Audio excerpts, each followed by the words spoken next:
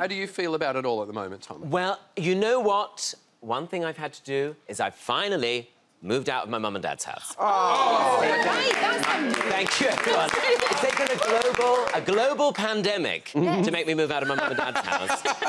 My dad is in his 70s, and so I didn't want to, you know, do the wrong thing. Yeah. So I've gone to stay with some friends who very kindly are putting me up and are probably regretting that kind offer they made, because I am quite irritating. And have you seen people stockpiling? Oh, listen, I'm infuriated. Infuriated by this.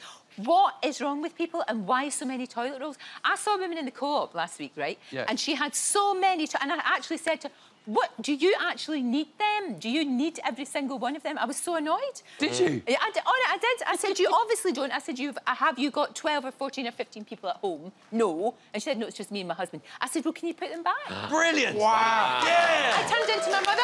Yeah. I'm not being told off by It's driving me crazy because there's plenty of stuff to go around if people aren't such selfish twats. I love Seriously, She said, here's my card if you ever need a one-legged stripper. Have you got that card?